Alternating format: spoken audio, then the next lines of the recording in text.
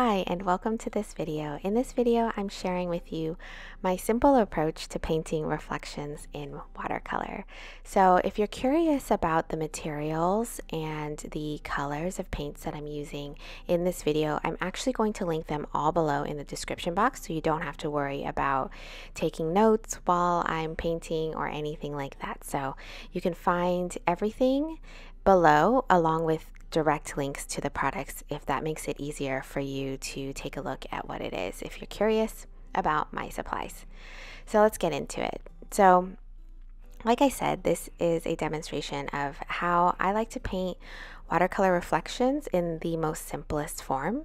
And this is a demonstration where I just kind of made up the painting. I'm not using a reference photo so that I can concentrate and focus only on practicing the technique of reflecting these trees into water. So the first thing that you'll want to do if you're following along is paint a row of trees. You can paint them similar to mine, or you can paint them however you want to paint them. But for me, the easiest way to approach this was to paint just a line of trees, and I just imagine they're lined up along a shoreline, and the shoreline sort of tapers into the water, and so that's what I'm painting here. So first I painted, like I said, a line of trees, and I varied the colors a little bit because I think it makes the painting more interesting. And if we're painting anyways, why don't we make our painting as interesting as possible? And one way to do that is just to simply vary the colors of your trees if you're painting them in a line.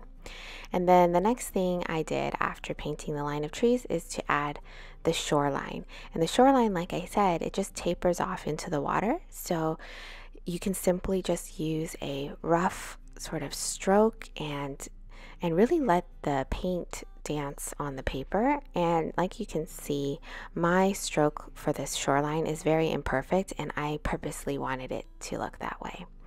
So you might want to do the same, or you might not, but I just wanted to offer that suggestion because it really just brings a level of liveliness to the painting that I think otherwise, if you're too constricted or strict with it, then it might take some of the life out of it. So just a little bit of a suggestion from me to you. So after you paint the shoreline, then you would come back in and you're going to do the water. And the water is the part that is the most interesting part here, because this is the point of this practice session, is to paint reflections using watercolors. And so this part is, of course, the trickiest because we're working wet on wet. And working wet on wet has a lot to do with timing and an understanding when you should come in and put in your other paint colors. So when you should drop in your wet paint onto the wet paper. And this is going to change based on the type of paper you're using and the climate you're in, whether or not it's drier or more humid. This is something that you personally will just gain more and more experience with the more that you paint with your supplies in your current environment. And so it really is just practice, and so the best way to learn is to give it a try. And so exercises like this I think are really helpful. So all I'm doing here is I'm coming in and I'm doing a pale wash of blue as my wet layer, and then I'm coming in with darker layers to show sort of the water. And I think it's just interesting to put the more of the darker layer sort of in the foreground and then fade up. That's just a choice I made. You obviously don't have to do it that way, but if you're following along, that's why I'm doing what I'm doing. I'm just sort of adding a little variation, and then I'm going in and I'm going to add the reflection of the trees. And this is where you'll be able to tell if you start to drop in your color too early, meaning your paper is very wet, because if it's very wet, then your paint will bloom and bleed out very, very quickly and widespread, and you'll lose sort of the structure of the stroke. So you'll put down a stroke and then it'll become this big blob, and then you'll know that you put in your paint a little bit too soon, and it might have been good to wait a little bit longer.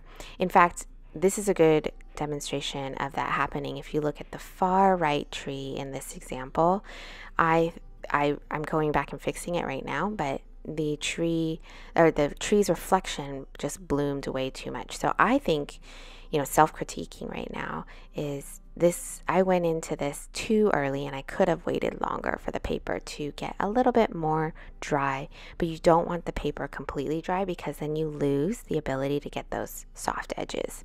So that's why this wet on wet technique is tricky. It's a timing thing, and it just takes experience.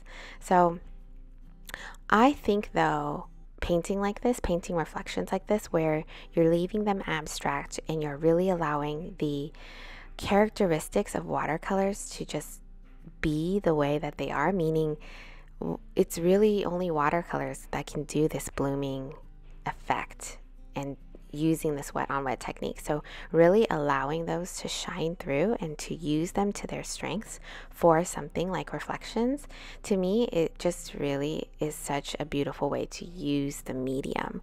And so I tend to like to leave them very abstract like this, so fuzzy and just like hints of the trees sort of in the water, rather than making the reflections mirror-like and too realistic. So hopefully that makes sense. And I wanted to share also that this demonstration is actually a real-time lesson that I filmed for the members of my Paint With Me community. So inside of my community, there's a full-length version of this video with step-by-step instructions with exactly sort of the movement of my brushstrokes and how I really approached it. So it's a lot more detailed, but I thought that sharing this as a time lapse along with some tips and tricks would still be really helpful for everybody else. So hopefully you found this video helpful. If you are at all interested in what this community is all about, it's called Paint With Me, and I will leave a link in the description box below for you. Thank you so much for watching. If you like this video, please hit the thumbs up button and subscribe if you haven't already subscribed to my channel. I'll see you in the next video.